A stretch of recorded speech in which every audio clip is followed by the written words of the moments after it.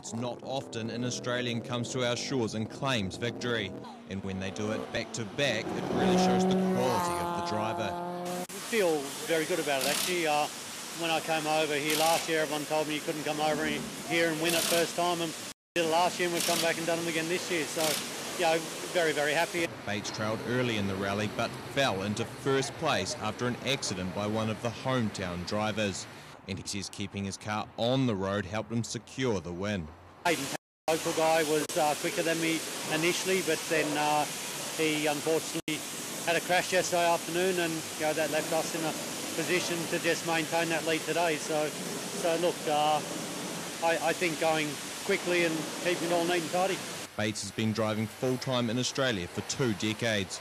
Otago is the only rally he leaves Australia for, and says our roads make the event one of his favourites. Very lucky to have fantastic rally roads here in New Zealand. They're just so smooth and well maintained.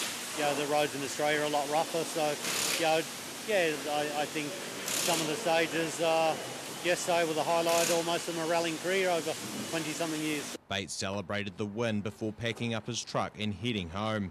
And after 2 wins on the trot, it won't be a surprise to see Bates return next year for a rare three-peat.